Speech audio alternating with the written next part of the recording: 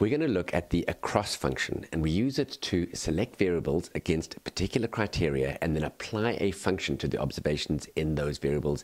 Easy to use, very useful. Stick with me. Let's do this. Boom shakalaka. We're going to be looking at the MPG dataset, and just before I carry on, just so that you know, all the data that I use in these tutorials, you have access to. So if you don't know how to find the data, if you type in data, open close brackets, control enter, this is a list of data sets that you've got on your computer that you can practice with at home. And so just so that you understand the problem that we're going to try and solve today with the across function, I'm going to have a quick glimpse at the MPG data, and you'll notice that we've got a whole lot of variables, and some of them are character variables, and we might prefer that they be factors. Okay, so let's have a look at how we can change them with one easy step. Right, so we've started with the MPG data, right, and we've piped that into the mutate function, which basically says we're going to change something. We're going to either change something or create something new. And here's where across comes in. We put in the word across, and the across is a function that has two arguments inside it. The first argument is a set of criteria that it'll use to select variables, and the second argument is something that it will apply to those variables, right? So in this case, we've said where is character. In other words, it will select any of the variables where the variable class is character, and then we've got a comma. I've just put it on the next line for ease of use, but obviously this is one line of code.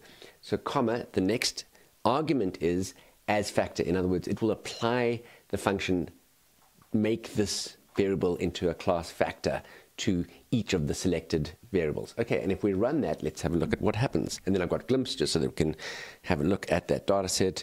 Control function, there you go. And here you can see these same variables now are factors. So it selected the variables that were characters, changed them into factors. Easy peasy, lemon squeezy, boom shakalaka. Now, another use case of the across function, we can use it not only in mutate, but also in summarize. So here we've got MPG, we're grouping by manufacturer, that's one of the variables, easy peasy. Then we're saying summarize. Now, we're saying across, and this is where it's quite, look at this.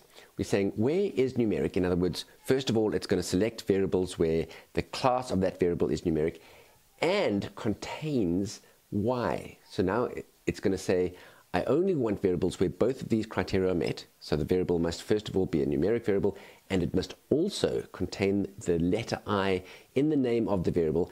And wherever that is applied, I want the function mean to be applied to each observation within that variable. And if we push control enter, let's see what happens. Boom shakalaka, we've got just the so here we've grouped by manufacturer, bum bum bum bum bum. We've got variables that are numeric, and each of them contain the letter Y, and we have a mean for each of them. Okay, so easy peasy, lemon squeezy. I hope you enjoyed this. Subscribe, like, comment, share, etc., etc. See you soon. Don't have change, don't do drugs, always do your best. Rock on. Bye.